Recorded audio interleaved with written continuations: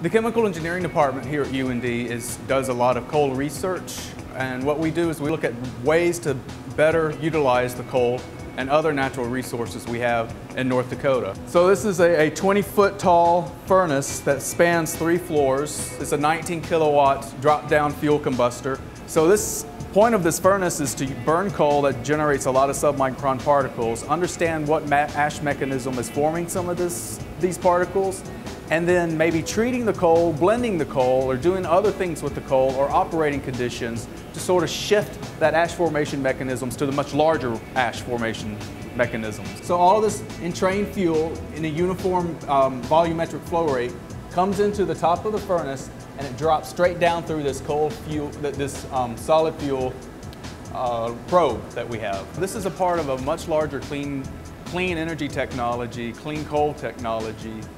This is based off of the Department of Energy and North Dakota EPSCoR project to design a furnace and to build a system and to study ash formation mechanisms. That's the whole point of all of this, is to understand what's generating that ash